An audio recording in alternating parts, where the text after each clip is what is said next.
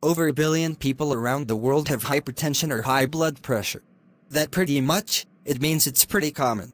Let's start by defining it. Typically it's represented by two numbers. The top number is the systolic blood pressure, which is the arterial pressure when the heart's contracting, and the lower number is the diastolic blood pressure, which is the arterial pressure when the heart's relaxing or refilling. Most of the time blood pressure is taken in the brachial artery in your upper arm, because the pressure is high there.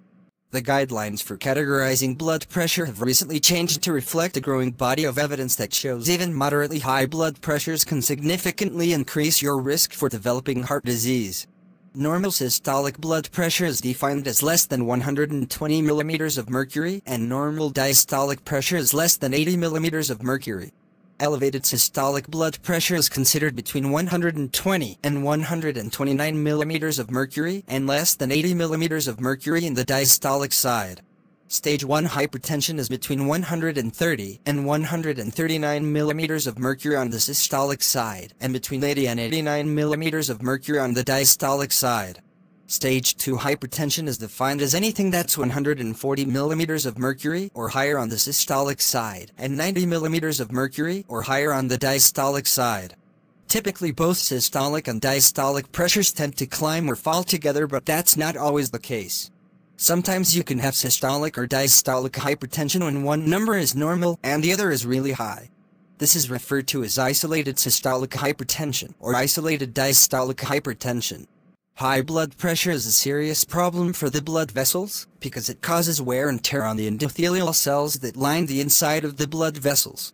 Just like a garden hose that's always under higher pressure in the long term, blood vessels can develop tiny cracks and tears that can lead to serious problems like myocardial infarctions, aneurysms and strokes. Now about 90% of the time hypertension happens without a clearly identifiable underlying reason, and we call this primary hypertension or essential hypertension. In other words, over time pressure in the artery starts to silently creep up. And there are a bunch of risk factors that we've identified for primary hypertension, and these include old age, obesity, salt-heavy diets and sedentary lifestyles. With the exception of age, all of these can be improved with lifestyle changes, and those changes can help reduce hypertension. About 10% of the time, though, there is a specific identifiable underlying condition that's the cause of hypertension. And we call this secondary hypertension.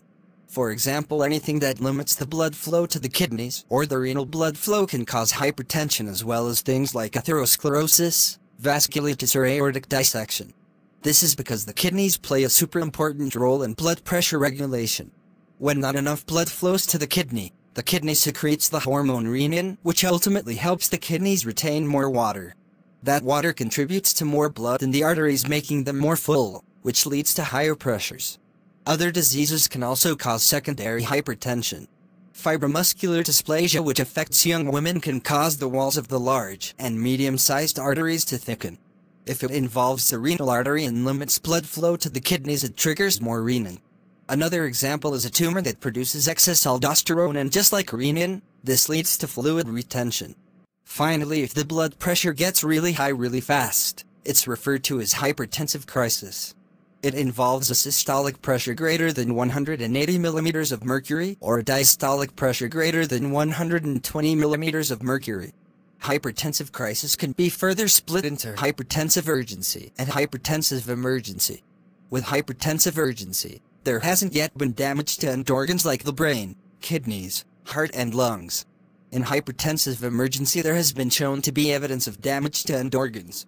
Usually primary hypertension isn't actually accompanied by any symptoms, which is why it's sometimes referred to as a silent killer.